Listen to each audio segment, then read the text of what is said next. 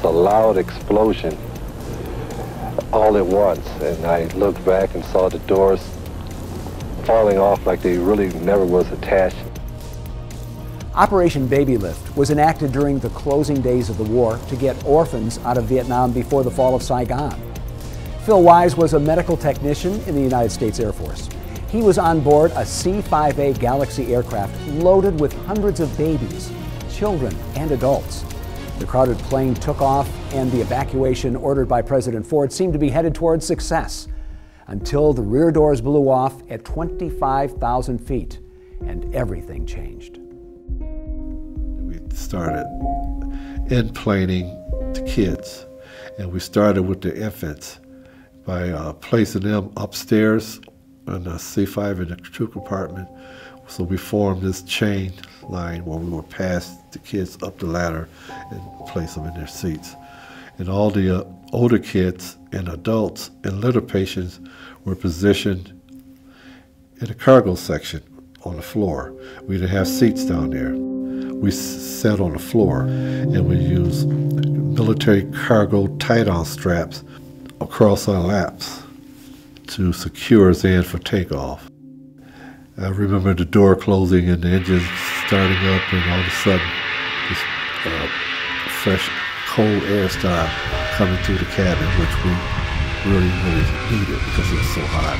Of course, the stench of these kids needing diaper changes and things like that, it was pretty raw.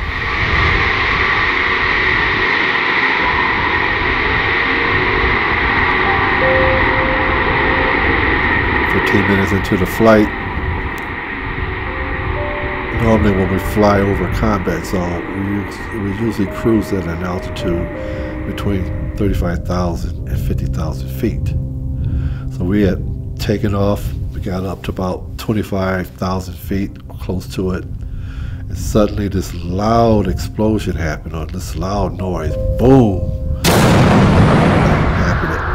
And I looked back, I saw the rear cargo doors and ramp rip off the aircraft, and we were at 23,000 plus feet. And I remember seeing the sky, blue sky, the white clouds, and the cold air. And everything that we had placed in the rear of the aircraft or aft of the aircraft went out with the doors.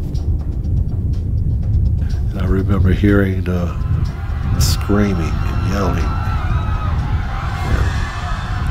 and a lot of fog in the air.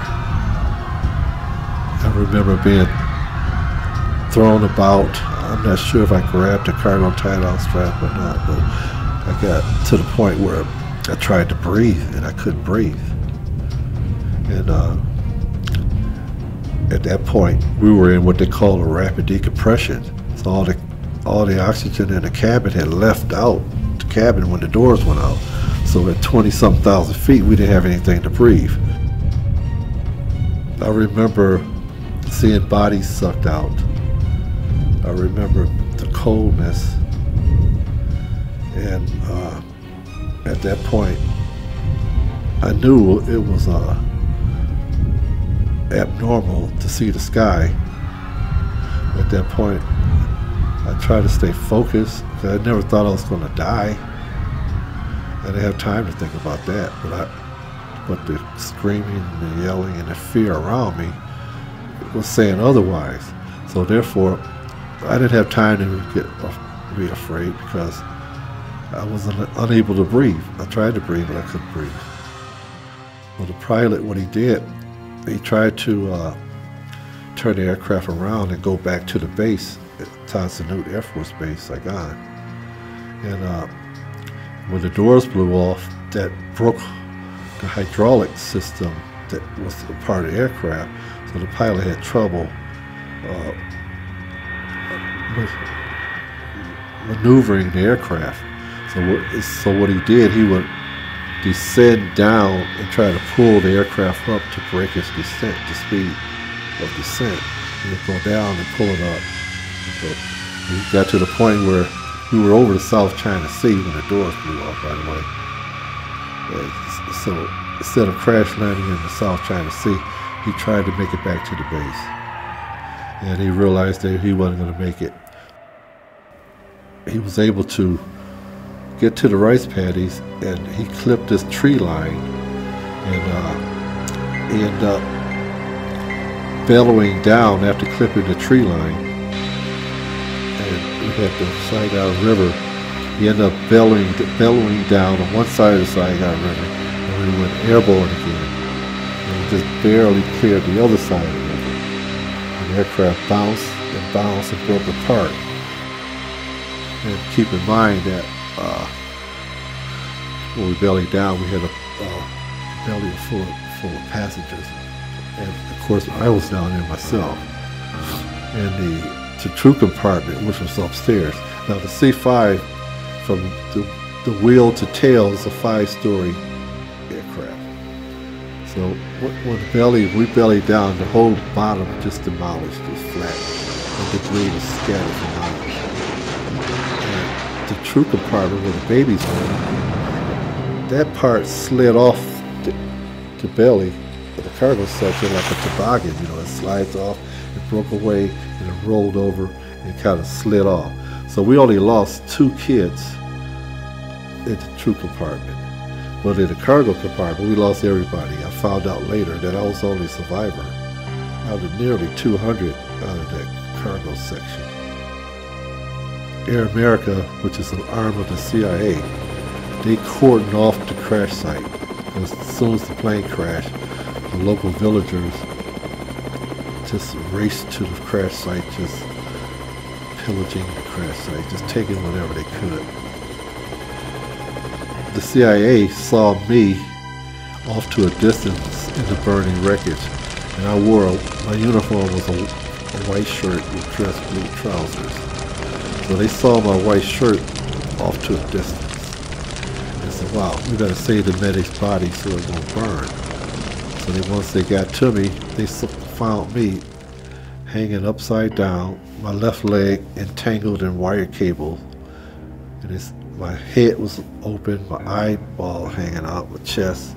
They said, well, we better save his body so it won't charge. So they got to untangling me, and then they said, wow, this dude's still alive.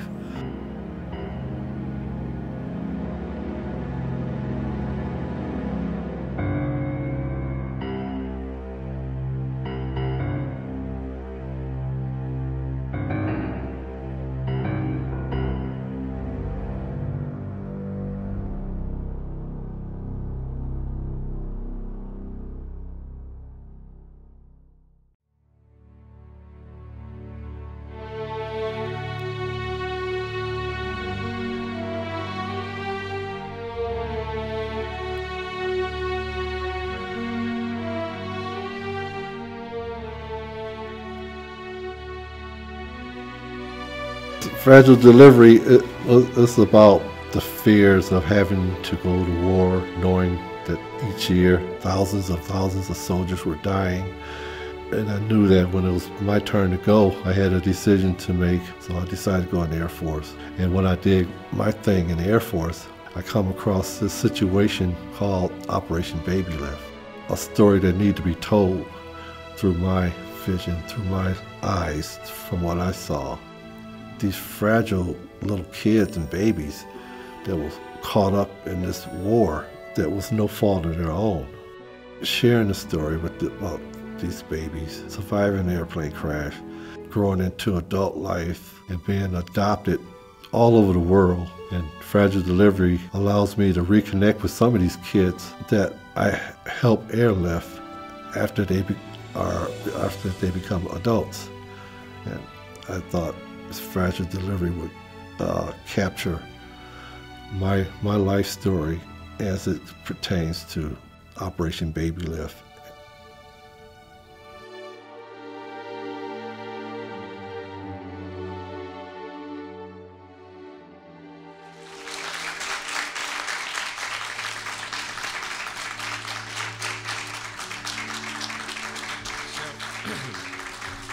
On behalf of the Peaceful Warrior Project, they wanted to give Mr. Wise this.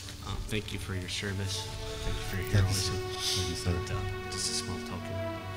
appreciation for everything you've done. Oh, thank you, sir. Yes, sir. All right. Okay, I appreciate General Stone. This is a gracious award. I wasn't expecting all this, so thank you very much.